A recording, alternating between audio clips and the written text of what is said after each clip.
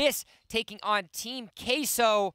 Winner will find themselves in the semifinals on Saturday. They will indeed, and the loser will be facing relegation. That is not something that the side on the Team Obyss wants to be doing again, as they were right back there last week. They want to come out swinging. They want to show that they have recovered here. Team Queso as well wants to show that they deserve to be here. They are just getting better time and time again, as they are now both sides going and finding these initial aggressive jungle rotations. Gonna get a little bit of a Sage Golem steal for both of these teams. Nothing too far off the mark, as Team Queso will get themselves a pretty solid little jungle invade, securing 2 of those minions, as Shurko will try to get some knowledge and some poke. Rez, in the meanwhile, is level 2, so it has both those abilities available, but does not end up hitting the whip, so no Nene will be following suit.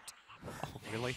Yeah, really? Okay, that's fair. Watch me whip, now watch me Nene. No, I know what it was referencing, Jump. I was just arguing the use of it. As we see the aggressive rotation coming in here from the side of Team Obyss, trying to find that Michael and deny it. They are going to be able to grab that here. Nicely done, as Jarvis and crew are going to look to reinitiate there. The Red Stallion, but the heal coming in as well, denying that. So nice little counter engage. There is the first blood coming in from Team Obyss. Team Queso thinking they had an opening, and Obyss shutting the door right on their fingers. Ow. Ow, indeed. It is going to be Team Queso having to make themselves a little bit of a reset here, as 2 of those kills go into 2 very efficient individuals. When you can put that early gold into the hands of the Omen, into the hands of the Tulin, you're going to find yourselves in a much more advantageous position, as the Spirit Sentinel will fall as well. A very early 1,500 gold lead, as Arena of Violet and Coco will also secure themselves around this Abyssal Dragon. That's going to be the bada boom. Obyss already going in a good spot. That's the bada boom and the bada bing there. That is the bada ding, as that gold just ticking off over the way of Team Obyss. That was the power of that early game Fennec. You let him just do whatever he wants, and oh man, he's able to just rip these objectives. And we've talked about Arena of Violet. When he's able to be on these marksman junglers, things do definitely work out in his favor. The 3-man knockup, meanwhile, coming out of Grizzly Q. Coco picking themselves up a kill. Make that 2 for the Wonder Woman. Amazonian power reigns supreme, as 2 more kills go into the pockets. Babara is going to try to go on the back onto Coco, but all of the members of Obyss are on the rebuttal, and so it is going to be a 1-for-1 trade in that area. But what are they going to lose in the process? A mid lane tower. Not worth at all, and that is the definition of why Max can work, but sometimes and very oftentimes doesn't. That was your solo queue Max right there, and then that was a solid initiation. We talk about Wombo combo, and we talk about what just came out there, the Earth Splitter with those bracelets of submission as well. Obyss able to just chime with their CC beautifully. There's a great Endure coming in from Ruiz. He is such a playmaker. We're going to talk about him a lot in this series, but it was not enough to save his team in that situation. He was able to survive, but at the cost of everybody else.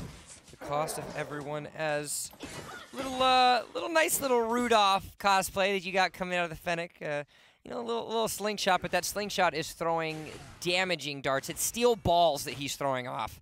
Little ball bearings. It would not feel When he gets that 4-stack going, it feels like little sticks of dynamite he's throwing at you, because that AoE splash is dirty as well coming in that Fennec. Again, when you let it get rolling, he actually does shred fairly early here, and Arena Violet is doing a great job of playing the marksman role. How I think we're starting to see this role evolve, and I think it's how it's supposed to be played. Weaving in and out of that jungle, not just always sitting back and playing conservative, but finding those moments to be with the team, help get those picks, have the damage there early as well. And you have to think about as well what Team Obyss is doing to shut down the strategy that Team Queso decided at the very beginning. They went with double punish in this game, so they knew that they wanted to have this early game aggression and counter jungling potential, but with Team Obyss's advantage, it has essentially shut down any opportunity to do so. It has indeed. I mean, they needed to commit to that, but right now they are committing very much so to this sneaky jungle bush play up here. Oh, there's the hissy fit, the fall off the Red Stallion, the knock up, the stun, the Wailing Blade, the that is a very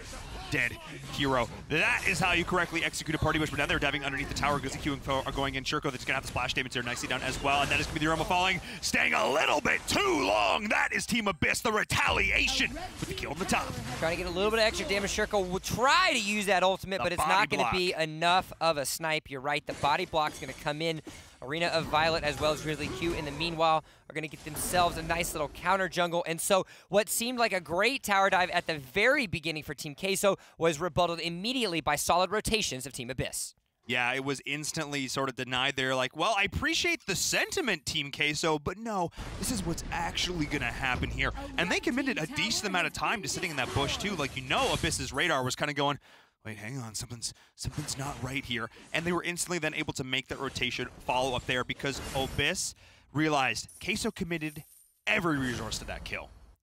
So now, as we are rounding up on the 6-minute mark, our first milestone of the game, thus when the Dark Slayer spawns, Obyss finds themselves 6,000 gold ahead, 4 kills, but more importantly, it's those 3 very early towers that have secured themselves a very solid position early. 2 dragons, a couple of towers. Team Obyss is looking very solid, but it is not over yet for Team Queso. They still have the potential here to rally in this game. Their mid-game team fighting is dirty. This composition, the Lubu, the Ryoma, the Max, if they can line up all their CC, oh boy. But of course, it's hard to do when your opponent gets a Dark Slayer. I love this decision by Obyss. They created just enough of a distraction with the Wonder Woman on the side lane, as well as the roam out of Grizzly Q, to make Team Queso think that Obyss was simply on a retreat and recall, but instead they would secure themselves that Dark Slayer and giving them that much more pushing power early in the game.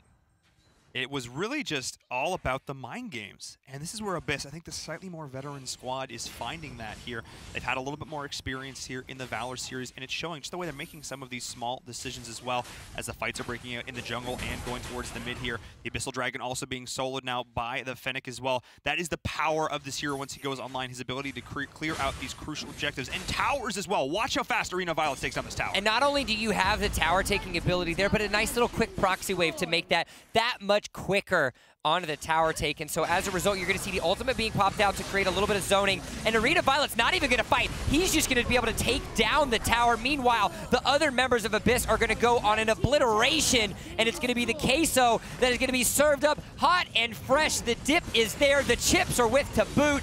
And just like that, it's going to be Team Obyss doing the last little ticks of damage. 7.5 minutes in the game. They're going to secure the Game 1 victory.